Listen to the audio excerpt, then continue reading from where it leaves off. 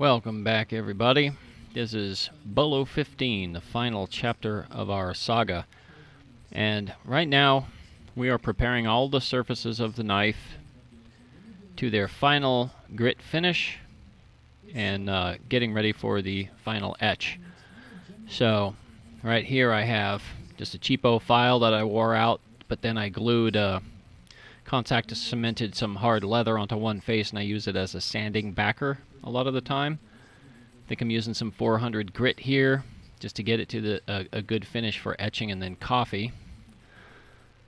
In the background, you can probably hear it a little bit. A lot of the time I use wireless earbuds, but sometimes I just like the shop stereo to listen to. I'm listening to like Geographics on YouTube. He's talking about North Korea or something like that. Listen to a wide range of topics. Some of it soaks in, some of it doesn't. At any rate, it does help pass the time when you're sitting here doing this more tedious work. Here I have found something that's close to the same radius as that scallop on the front of the guard. Of course, this is a large felt tip marker, but whatever works. Using some 400 grit, even up the finish on that, get it to 400, which is where I'm going to etch at. And I've left a lot of this work in, but speeded it up. Hopefully you don't get too sick of speeding up throughout this video, but I wanted to show a lot of the process. Right there I'm using my Baylor belt backer, and now I'm back to the leather-faced file. And I'm going to have to get both sides of the guard, the top, the back, all the way around with this 400 grit. And here we are doing some light sanding of the front radiuses of the spine. We don't want that to feel sharp. And we're working that radius all the way back through the front of the guard. We don't want sharp corners on anything. Rounding everything over here. And we're listening to a podcast that I like called History on Fire. It's a guy named Daniele Bellelli. He talks about all kinds of interesting historical and particularly martial arts-based topics. It's always been an area of interest of mine. And he put out a recent two-parter on Bruce Lee lately that's it's been pretty interesting. Going all the way back into talking about him learning Wing Chun in Hong Kong under the legendary Ip Man and all this stuff. Pretty pleasant listening while you're working on a knife. So I use this vise a lot. I just flip the knife around in it and grab it different ways. Vertical, sideways, upside down. Sometimes I'll grab another drill press vise in this vise so I can hold things flat. It's kind of a poor man's multi-position vise. Here is the Japanese writer Yukio Mishima, who says, "There is no such thing as an excess of..." The Baylor belt backer with the sharp point really shines in little detail areas like this, where I can actually take the advantage of the flex of the nose of that thing and kind of the reach of it to full advantage. We're just getting little areas like that to 400 grit with everything else. And I tend to like to get all of the detail areas sanded out first so that I'm done fussing with them while I'm holding it by the blade flats, and then I'll just pull a good finish on the blade flats last and then call it etchable from there. Unless you know what is more than...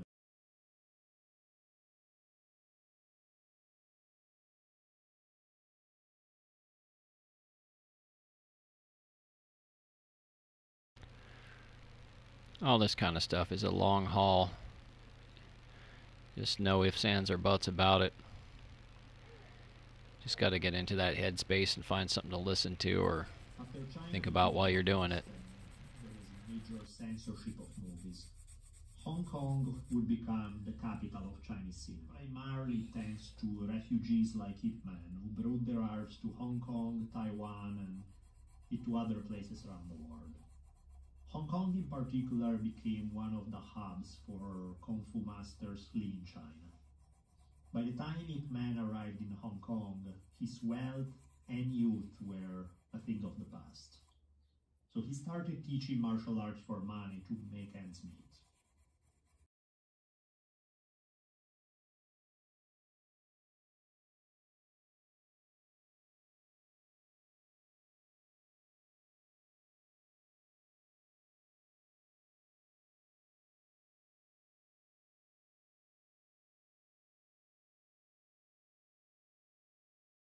Here I'm using one of those little aluminum oxide falcon tool stones to get into a particularly tight area. I think that one's a 300 something grit. It's good to have a few tricks in your bag as far as the little detail sanding stuff. But he also encountered it at the hands of the other Chinese folks who didn't consider in China the way Bruce Lee would play his cards while...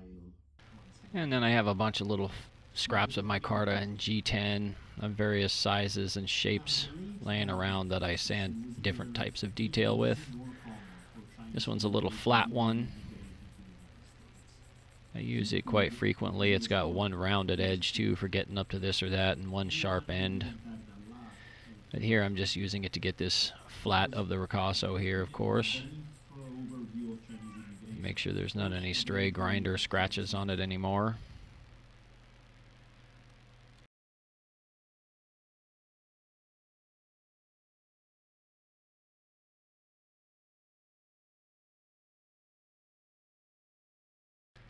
And all of this stuff has been previously taken up to a A45 Gator Grit belt, so it's quite easy to clean up with 400 grit Rhino wet paper, dry.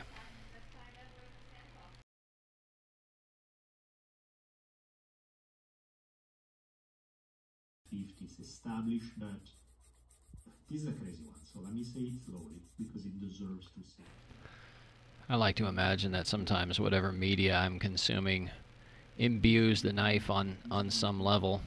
So this blade, if that's even a thing, which I'm sure it's not, but it's just kind of a fun thing, is this one is steeped in the history of Bruce Lee a little bit during the finishing process.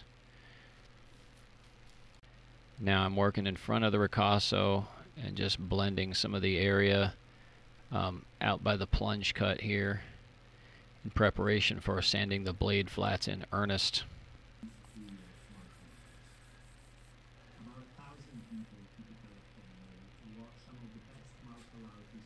This led him toward accelerating his break with traditional systems of martial arts. He wrote to... And here we are on the blade flats at large, at last. This is the last major laborious step on the knife, I would say. Usually I just start at the tip, work a few inches of it at a time, getting rid of all the scratches, and then work another couple inches overlapping that, and just kind of walk my way forward up the blade. I'm not really caring about J-hooks and stuff like that at this point. I'm just getting everything to 400, and then I'll pull a little bit better of a finish at the end.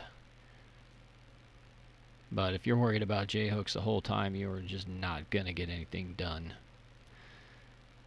And, I mean, for years, I used sandpaper wet. I would use just plain water, or after a while I'd use Windex, and then I use simple green. And they do help the paper cut and not clog, but at the same time, there's just this mess all over the place when you're working, and it gets to be like a sludge under the blade on the knife board, and you gotta keep wiping the blade down and all this. It's just a drag. So I've been sanding dry for the last while, and it's not that much slower, and it's more convenient. At any rate, you can see I'm working on a recurve knife board there that's made for integrals. It's got a notch cut out where the guard is. I use that thing all the time on knives like this and on chef knives. And I cover the whole thing with masking tape to give it a non-marring surface, and when the tape gets a little gross, I peel it off and put fresh masking tape. But and then you can see that I have it just grabbed in my big bench vise, and then I'm holding the tang of the knife clamped down with a leather caul between it and the clamp, which helps it actually hold it a lot more securely than just like a steel on steel clamping would. Looks like I'm pretty much done with the tip there. I'm moving forward away from the tip a little bit. You just need to be careful at all times with your spatial awareness of where the edge and tip of the knife are. I cut myself a few times in the past, but it's been a long time since I have, and I've actually never stabbed myself on a knife sticking out like this, although you sure could. Which is such a strange, like, off kilter line that doesn't quite make sense. And he says, "Oh, you dance, remember." I alternate between sitting and standing while sanding. You know, for one thing, holding one body position for too long will leave you sore and cramped. And for another thing, if I can, you know, standing helps you put a little bit more pressure on the paper and get the work done that much quicker. Then sometimes you want to take a break from that and sit for a while. So it's whatever makes you comfortable. Right now I've actually switched to listening to a podcast called Sometimes Dead is Better. They talk about a lot of things like horror movies. And I'm actually not that into horror movies, but if they talk about classics like Friday the 13th, it's pretty interesting to hear some of the story behind the scenes and stuff like that. That's one of my lighter entertainments, and then I'll just go back to a book or something. Just, you know, there's a different listening media for every mood, I suppose.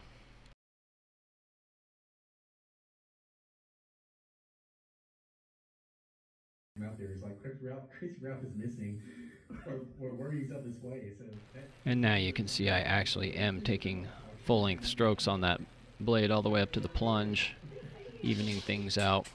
I did cut some of the hand sanding out. I mean, it's just an insane thing to watch all of it. But I left enough in so you can tell. I mean, it's a chore. There's no knife maker that I've met that hand sanding is their favorite thing, and usually it's their least favorite thing. With the blade sanded out, now I am ready to trademark it. So let's see how I do that. Here's a stencil. I get these from Patricia at image /electromark.com or something. It's a weird URL. Anyway, I made my own etcher and like etching electrode and stuff like that. I'm going to strip the old one off. Every time I put a new craft felt on, sand the pad a little bit, brighten everything up. I'm going to put some electrolyte on there. And I'm etching on DC here for my etching unit. I'm going to hold it down nice and firm. And I etch. I'm counting the whole time I etch. So I do a 10 count. And then I lift it for a couple seconds. Then I do another 10 count. And I lift it for a couple seconds just to dissipate heat and let the etching off gas. And then after 10 of those, I take it off, and that's usually the depth that I wanted. I need to etch deep enough so that I don't sand my mark out when I clean it up. And then, so after 10 of these DC etches, then I will flip it over to AC current and do another 10 etch passes of a little bit faster 10 count. And I'm just blackening the bottom of my mark. I want it to be black ahead of time because I do mask it off. If I wasn't going to mask it off, I wouldn't care because the ferric in the coffee would blacken the bottom. But, so I just stand here, listen to something, tough that out, and then peel it all off. See how we did.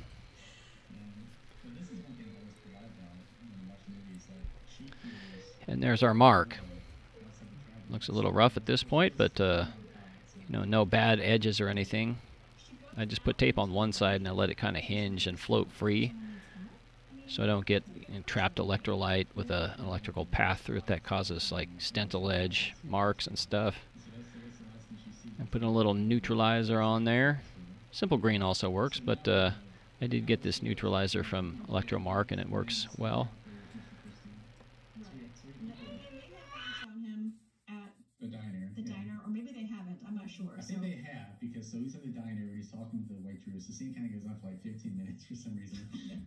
The waitress gives him change. It takes a while. And that pad is damp with neutralizer, and I'm just making sure there's no little spotting from kind of the frying action of the electrolyte and etching process. Now we're cleaning it up with a little 400 grit on a flat pad. Just getting rid of the little ghosting around the edges of the mark. And this one turned out well. Once I had it sanded back a fair amount. Using a soft pad here will sometimes get into the bottom of your mark and wipe out your black. But often I will just do the last couple strokes with a soft pad just to prettify it. I just don't press hard enough that it gets down into the bottom of my mark.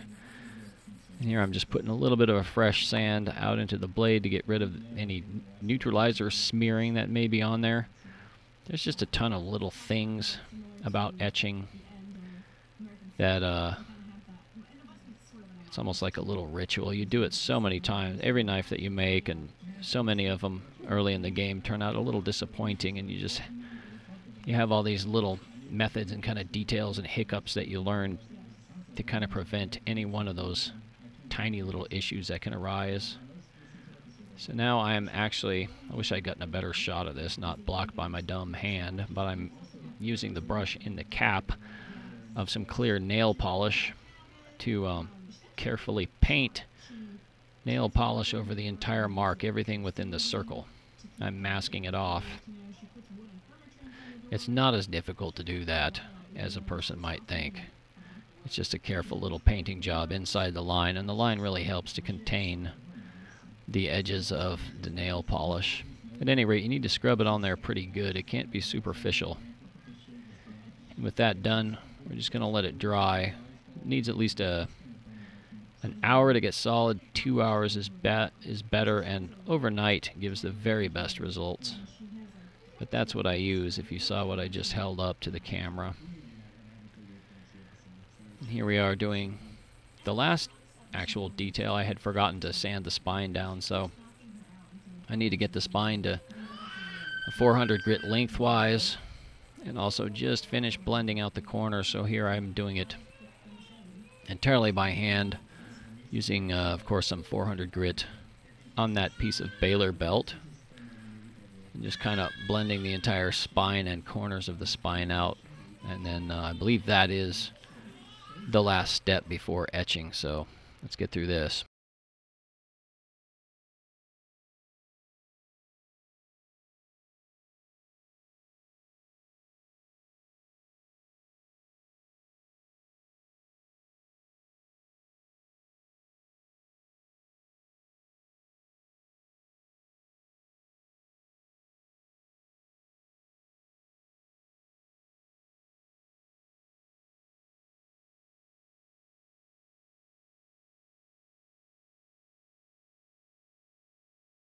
Nancy, played by Heather Leichenkamp. Clearly up there. Halloween is Laurie Strode, played by Jamie Lee Curtis. Yeah. Then Friday the 13th, obviously. Alice, yeah. With Alice. The Witch, Tomlinson, played by Anne Taylor-Joy. Is she a final? And now we are finally done with the entire sanding of the blade, and we'll move on to the sink to do the etch. Alrighty, so the nail polish had cured last night. It's the next day, and so it's hardened up to the point where I can actually wash the whole blade with soap and water and lightly go over it all with a non-abrasive sponge, and it won't actually hurt the bond of the nail polish to the blade. I always do this and I go over it and like rinse it once and then go over it again just to make sure that there's no oils on the blade anywhere.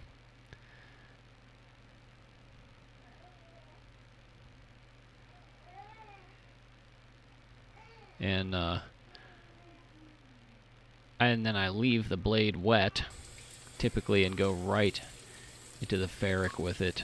I don't wipe it down with a paper towel or anything like that. I find that it can cause streaking. Actually, almost anything you do other than just a pure soap and water will cause streaking.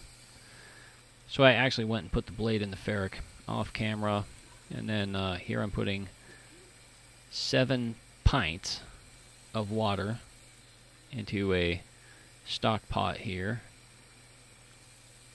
I'm showing you my formula for coming up with my etching coffee.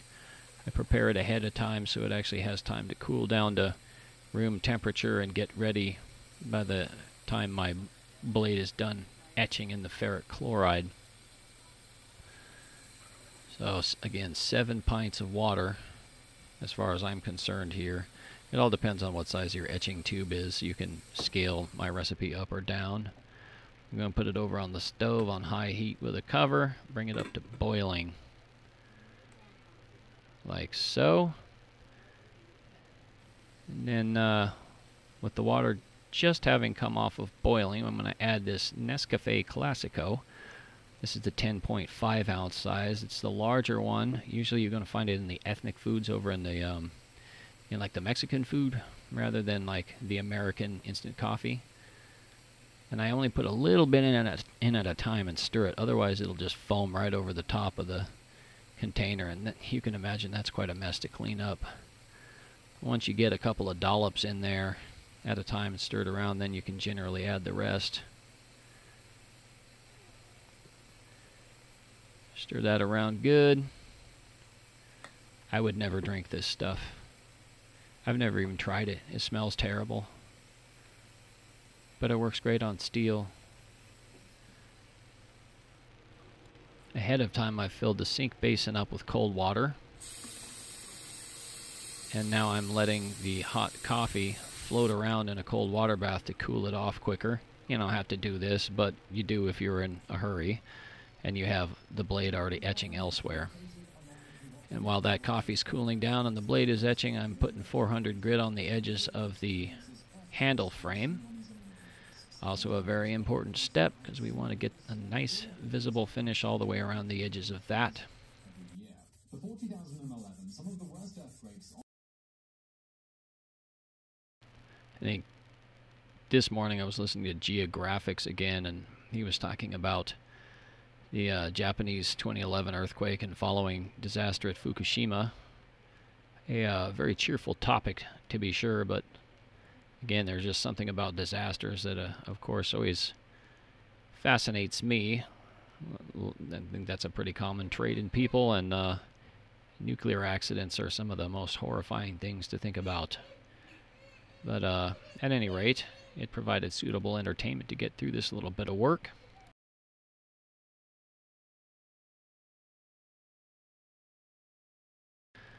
I guess you could say then that the handle frame of this knife is a little bit imbued in nuclear disaster. Hope that's not bad. We're sharpening, now we're polishing just the last little hook on the handle end of the frame there. Just about done with this whole thing. Gotta get the end.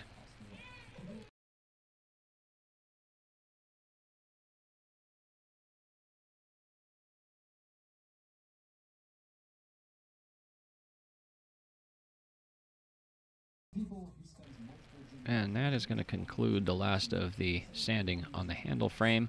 We're going to go soap and water that. Now we'll put it into the ferric chloride, still wet with water from being washed as well. And it's on a little steel hook that I just put through one of the handle fastener holes to hang it down in there by. I just use mild steel rebar tie wire. It doesn't matter if it gets etched too.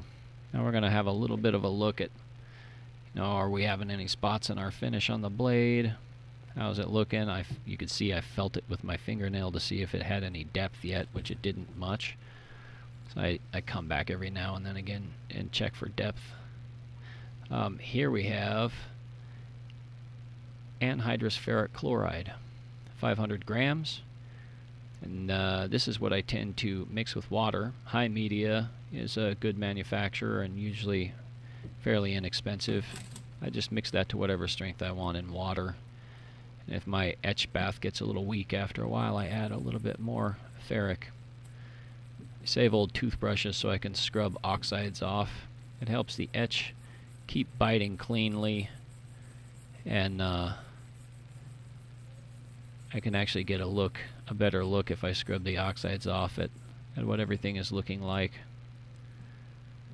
And every time I scrub the oxides off of the entire guard, everything that's going to get coffeed, have a feel for depth and etch more if necessary.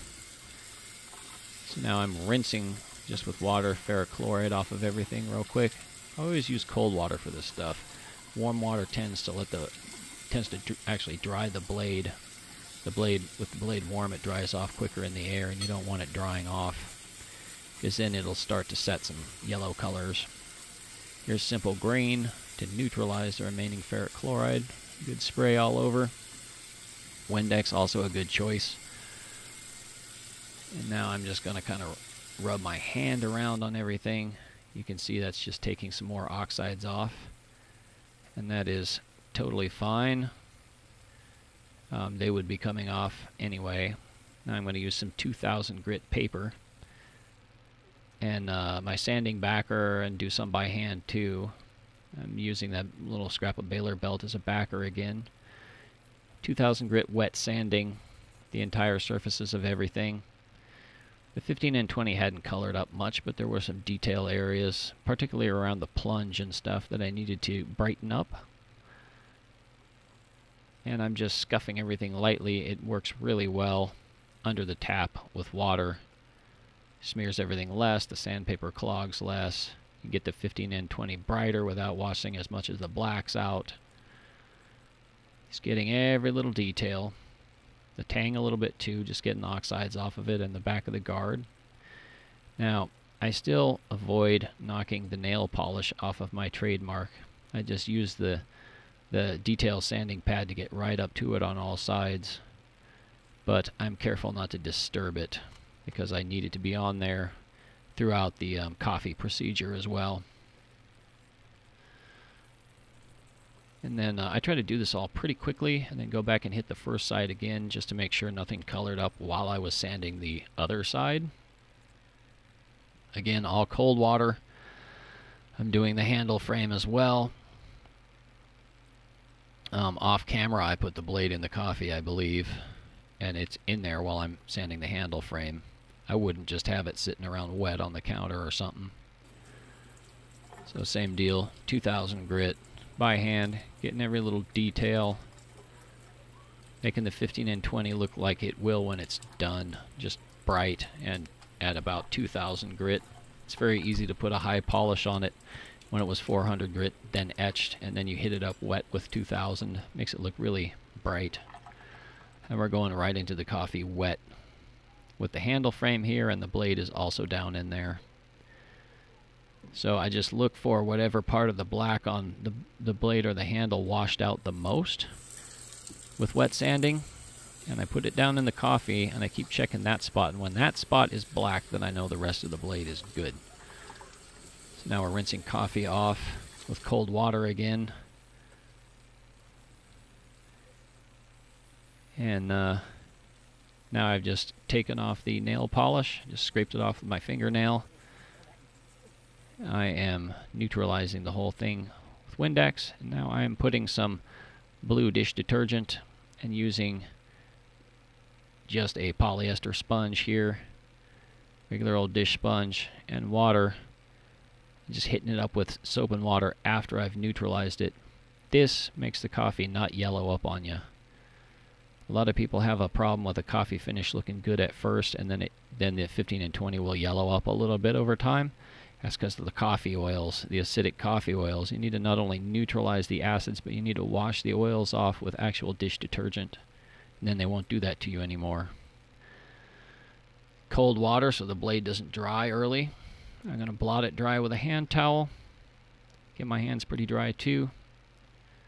Blot, blot, blot everything. I'm going to finish dry everything with a paper towel. And these are good paper towels. They're like cloth-like ones. I'm working very quickly on this, and then I pour some mineral oil, get another paper towel, and just hose the whole thing down with mineral oil as quickly as possible. Every second that you have that freshly etched 15 and 20 exposed to the air without any oil on it is an opportunity for it to color up on you. Once you get some oil on it, you're pretty safe. And if I've gotten my finish on my coffee and everything just right, I won't really see the coffee coloring up the paper towel too much when I'm putting oil on it. It's pretty stable at this point. You can see that I've got a warm burner on underneath this process, and I warmed the steel of the blade up intermittently and more toward the end of the process, just to open the surface of the steel a little bit and allow the oil to actually penetrate a little bit better or lock onto the surface. That's just an old thing from Wayne Goddard. I read his books quite a lot when I started out. Parts of them haven't aged well, but the most important thing about Goddard's work, that can-do spirit of like build your own tools, make it happen, that is timeless. So we got everything hosed down with oil, tang and everything, and the finish is looking pretty good. I like where it's at. Nice black blacks and nice shiny 15 and 20s. And so I'll probably fuss with it a little bit more, but it needs to look good right out of the coffee. I don't sand it after I neutralize it, like ever. Alright, let's put this bad boy together. We got the frame. And we got the tang block.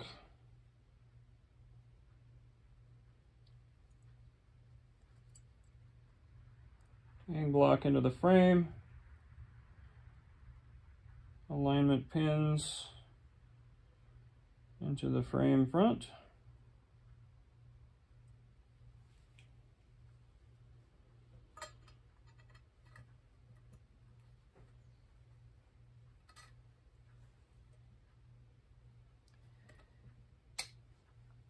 That's snugged up. Put the nut.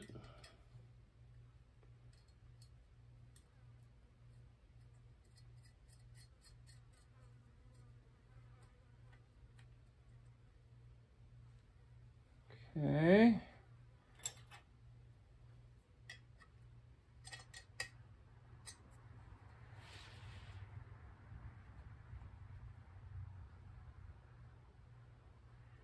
Make sure that's flush. Nice and flush. Snug it up some more.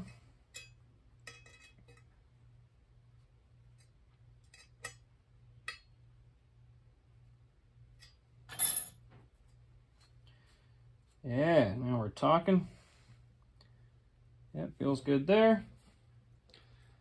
Scales.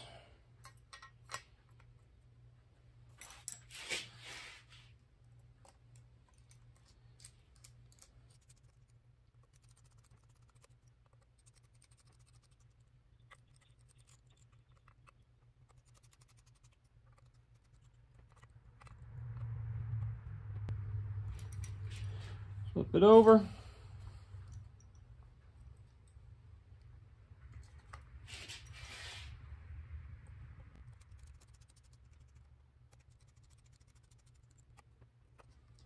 Snug everything lightly at first, come back and do a second round of snugging.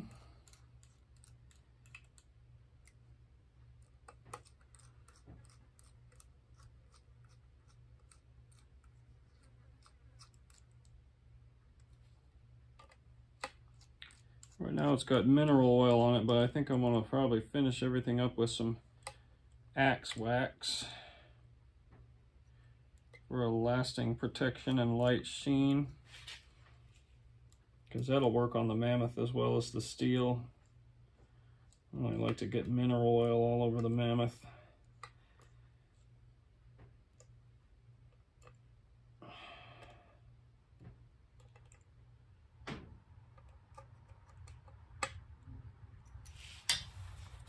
Cool, cool, cool.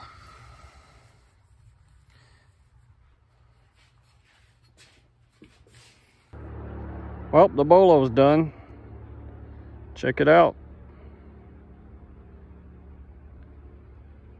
Tide pool mosaic, composite integral layup, twisted W's explosion edge, twisted W's integral guard,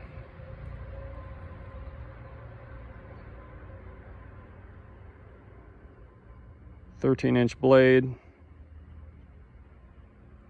full takedown construction, frame of twisted W's, stabilized Mammoth bark ivory scales, Lots of cool little pattern details around this thing. There's a star under the guard there. Had a blast making this. Hope you guys enjoyed the journey.